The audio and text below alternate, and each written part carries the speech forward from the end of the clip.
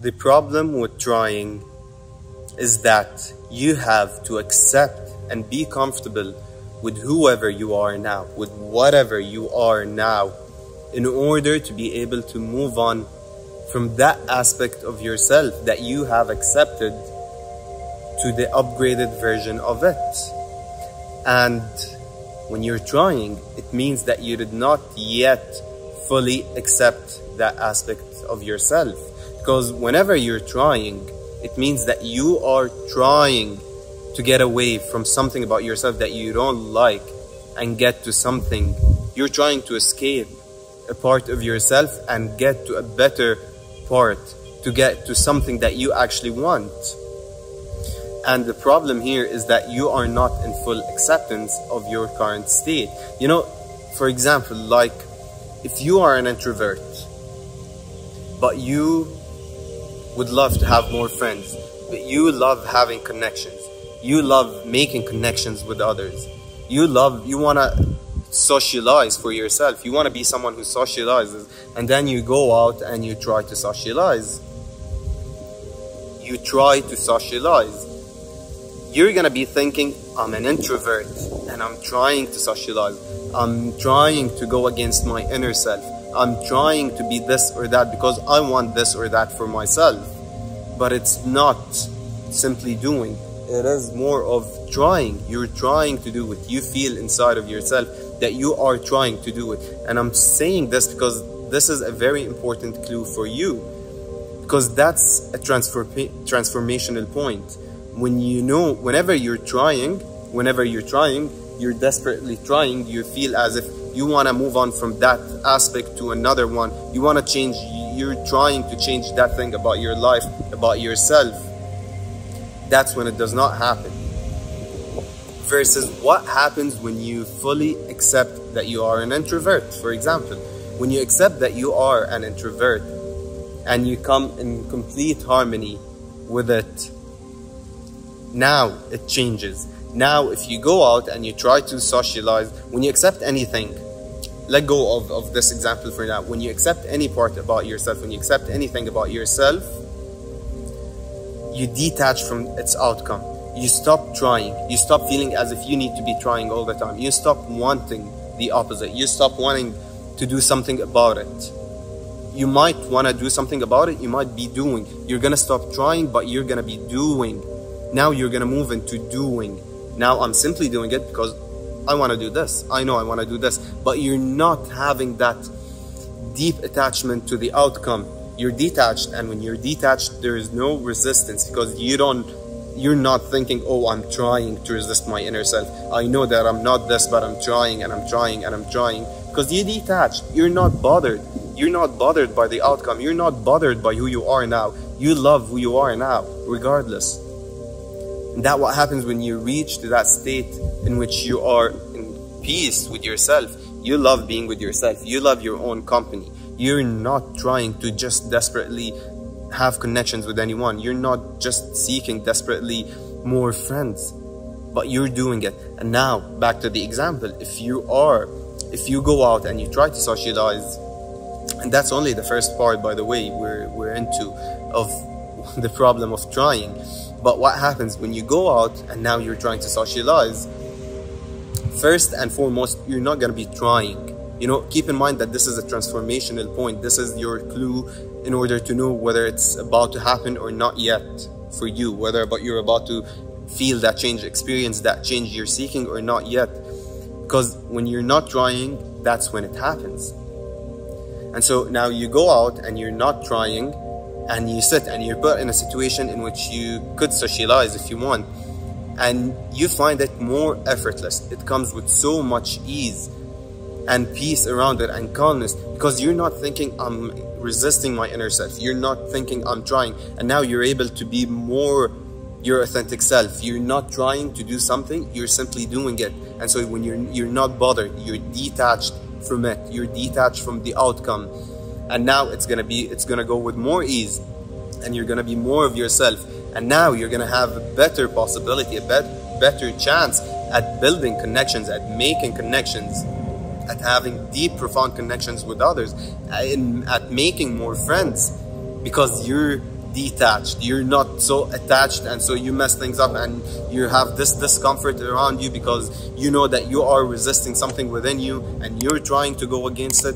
So now, apart from that you are not going to be trying, you're simply going to be doing. Now you're also, it's going to be better. You're going to be able to do it better. You're going to be able to to have a better experience of that thing. And that works with everything. This is just an example. You could build on it. You could witness your life in every aspect.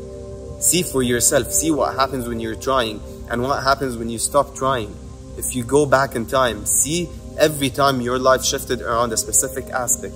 It was when you felt as if you are no longer trying, but you are simply being that thing. You are doing that thing for yourself because you want to do it. You're not desperately trying. You're not trying to escape something and be something. You were just doing in a process of harmony with life, with who you are.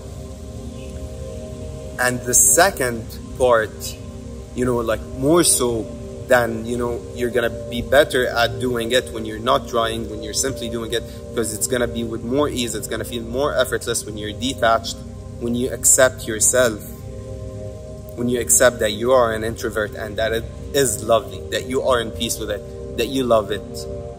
Because, there are ways to actually love it. It does not have, people are you only don't like something about yourself because you don't like what you're doing with it. But if you use it in your favor, if you use it in your benefit, if you use it to your advantage, and you're able to harmonize the environment, have books, have hobbies, create hobbies, do something, with yourself, find a hobby, go for a walk and enjoy it. Just like that experience, that experiment with the rats, when they had water laced with heroin in a boring environment versus water that's not laced with anything, regular water, they would always go for the water with the drug, whether it's heroin or cocaine or whatever it was. They did several experiments, but then someone came in, an experiment, a scientist, I don't remember his name, I think it was Alexander something, that was back, in the last century, and he noticed that the environment was so dull. It was simply a cage, with nothing to do, and then he built the perfect cage for a rat. And then they stopped opting for the water laced with heroin, and they just had regular water. And previously they would drink the water laced with heroin till they die out. Now they were enjoying the other things they got within their cage, and they gave up that addiction. And so you could optimize your environment to whomever you are, to whatever you are. And that's going to be making the best of whatever situation you're in, because every situation you can make the best out of it, and it's going to be amazing. You're going to love it. But more so, back to our main topic, is that energetically, when you stop trying, when you accept something about yourself fully, life gives you the version of that aspect that you actually want. And that's the part of the comicality of life. Comicality, I'm not sure if that's a word. That's how comical life is. When you accept a part of yourself, say in this example, it was being an introvert. Once you accept that aspect of yourself, now you're gonna find that life puts you in situations where you can make more friends, where you could have, life is gonna surround you. Suddenly you're not lonely. It's like you're lonely, but you don't want to be lonely. But you accept being lonely. You're lonely, you're feeling lonely, you're alone. But you don't want to be alone. You don't want to be alone. And at the same time, you accept being alone. You accept yourself for who you are, for what it is. Now, life suddenly puts you in a situation where you're not alone. That's how it works every time. That's what I meant, what I was meaning when I was saying, go back in time and check every time you accept something about yourself, see what happens to that aspect. If you wanted something else, so you wanted there, you were lonely, but you did not want to be lonely. You did not want to be alone. But at some point you accepted that it's okay being lonely. You love being lonely. You loved that aspect, but at the same time, you maintained that you did not want to be alone within you. And so the moment you accept it, detach from the trying, the neediness, trying to get to know others, to connect with others, life will put you in a situations in which you're not alone. And that happens with everything. So when the second part is that when you give up your attachment to that aspect of yourself, to the need to change that aspect about yourself, life changes it for you if you want it changed. Like I was saying, it's comical. It's ironic if you wanna, I don't know, probably, yeah. That's the irony in life. That's part of the irony of life. And so now, not just that you psychologically do it better, whatever you're detached from, whatever you're not bothered with, but now energetically, you matched its energy, because back then it was on a pedestal. As long as you're trying, it's something that is so far away from you and you're trying to get to it. But when you love yourself, when you let go of that neediness and you accept yourself, you accept that aspect about yourself, now it's no longer on a pedestal, because you're good with what you have. You're in content, you're in peace, you're in love, you're in grace. You're grateful for who you are, for what you are. And now it's no longer on a pedestal, and you can match its energy, you can match its frequency, and you are in harmony. And that's when you get it. And that's when you have whatever you want, the version of that thing that you actually want. If you actually wanted a different version, because maybe you become very in harmony with whoever you are, that you even let go of that thing, that change you wanted to do. But if you want the change to happen and you accept the aspect of yourself regarding that thing which you wanted changed, life changes it for you. And that's why I call it the transformational point, because now you know when it's gonna happen and when it does not, when it's not time for it. You will know when you're ready, because it's gonna be with ease. You could still do the things that are gonna cause that change, but it's not gonna be trying, it's gonna be doing. You're simply gonna be yourself, because you're not trying to move on from something, you're not trying to escape something, you're simply doing whatever you believe in. Yet at the same time, you fully accept, you're fully comfortable with who you are. You like who you are, you're enjoying who you are, and simply you're doing those other things because they're interesting for you. You like doing them. You like, hanging out with other people. Back to the example of being an introvert. You want to hang out with people, so you do it, but you're not attached to it. However it goes, you're not attached, you're not bothered, because you're not desperately trying to make friends. And now, so psychologically, energetically, you get those things once you stop trying. You get the thing you want when you stop trying to actually get it. When you stop trying and trying and trying.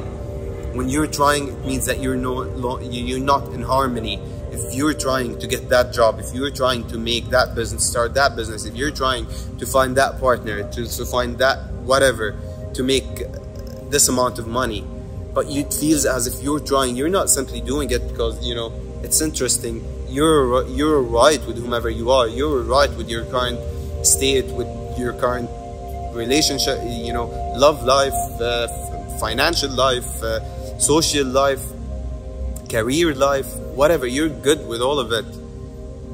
Now you get the upgraded versions of all of those things that you actually want, because you're good. You're good. When you're good, life is good to us. That's the thing. That's the exchange that happens when you change something from the equation. As long as you're having a toxic relationship with life, I don't like what you're giving me, I don't want this thing, I want another thing, why are you always giving me bad things? It's gonna remain the same. It's just like a relationship between two people. They're always giving the worst to each other, they're always blaming each other, they're always this and that, and it's gonna remain that way until someone changes that equation, changes part of the formula, and go like, I'll always give you love. I'll give you love regardless. I'll give you peace. I'll give you my good aspect. I'll give you my best version, because I want to do this, And now that person, the other person, starts to change back because they have a positive, they're getting positive feedbacks, and they have to give back positive. And that's what happens with life. So stop trying, because trying indicates that you're not content, you're discontent, you're not fulfilled, you're not grateful, you did not accept who you are. And I'm not telling you to just not do anything, but don't be trying, just do whatever you believe in. Don't try to do it, because first you're gonna mess it up. When you try, when you have this energy about yourself that you're trying, when you're thinking that I'm trying to escape something that is part of me, that is part of my life, that is within me, that's part of my inner self, and I'm trying to get to something else, something of the opposite nature, you're gonna create a negative energy around that thing. But when you let go of this and you truly accept, you're in true gratitude, harmony, vibrationally match that thing, that's when it happens. That's when life serves it to you on a gold platter. With that being said, thank you so much for tuning in to another video, to another beautiful day. Thank you so much, and don't forget to like this video and subscribe to my channel, because it helps me so much and it helps this video find its way to many more others who might actually need it.